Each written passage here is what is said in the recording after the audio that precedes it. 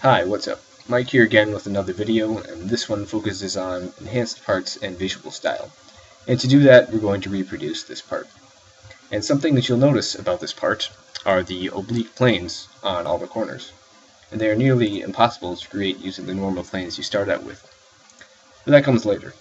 Starting out reproducing a part should always be finding out how big it is. And the way to do that is by measuring it. The distance tool is up here. If you don't have it, drop this arrow down and make sure distance is checked. You can also right click and find it here. So measuring the part, we can see that it is 1.5 inches wide, 1 inch deep, and an inch high. So going over here, we create a sketch. You go to rectangle, and something you may notice is that it gives you dimensions telling you how big the rectangle is before you put it down. So let's try to get the rectangle the size we want before putting it down. So we can just get it. That's pretty close, but it's not exact, and we can do something about that. So if you go under the Tools tab, under Application Settings, this window pops up. It's a good idea to familiarize yourself with the application settings, as some of them are very useful. So under the Sketch tab, you're going to see this display, and I'm going to check Minor Grid Lines, and down here I'm going to check Snap to Grid. And now you see the grid pops up. The big squares are 1 inch, and the small squares are 1/8. So let's try drawing the rectangle again. Back under Sketch. And you see it snaps to the grid, giving us the exact length we want without even having to add dimensions. So finish the sketch and extrude by 1 inch. And now it's time for the oblique planes. You can see from the original part that the edges meet at the bottom corner, as well as the top midpoints.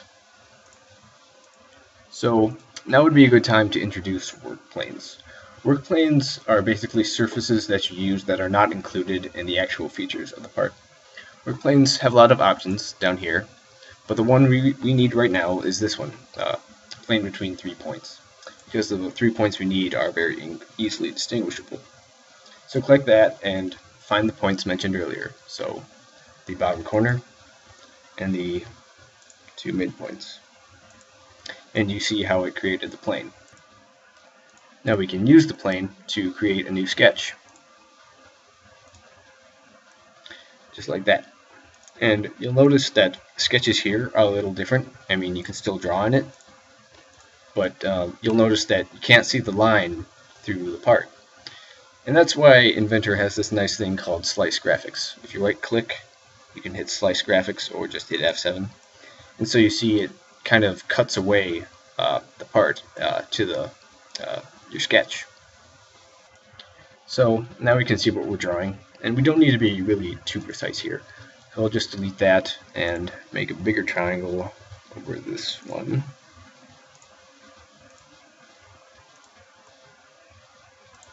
Finish the sketch and extrude that to cut it away. Cut the other way.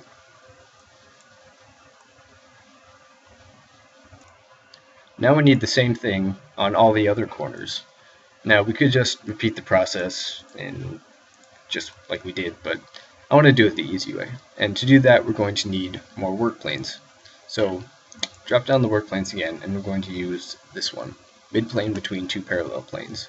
So pick a plane here and a plane parallel to that, and it finds the middle. Do that again with the other side. And now I'll just go to mirror, pick a feature, pick the plane, mirror again, pick the feature, pick the plane, and then boom, done. Too easy. And now all that's needs to be done is cutting out this rectangle here. So I'm going to create a new sketch right on the middle plane that I just drew.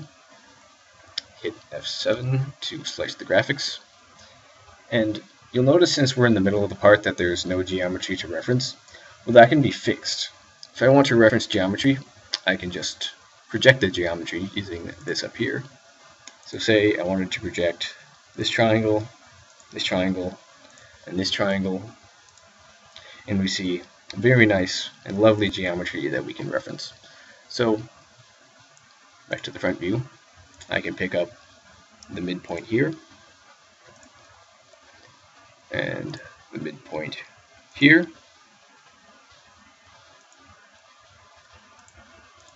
Finish the sketch, extrude it away, cut it in both directions, go all the way, and now the part is done.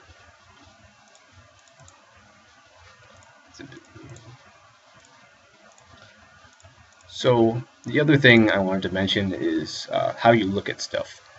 So if you go under the View tab, you go under Visual Style, and it gives you a lot of options. So for example, if you were to go to, say, wireframe with hidden edges, it'll just give you just that, a wireframe with hidden edges. And you also have other options like, I don't know, illustration. I don't know what you would use that for, but it's there. And those are only just a few examples. So hopefully you can use this stuff to increase your inventor awesomeness. I've been Mike, and I'll see you next time.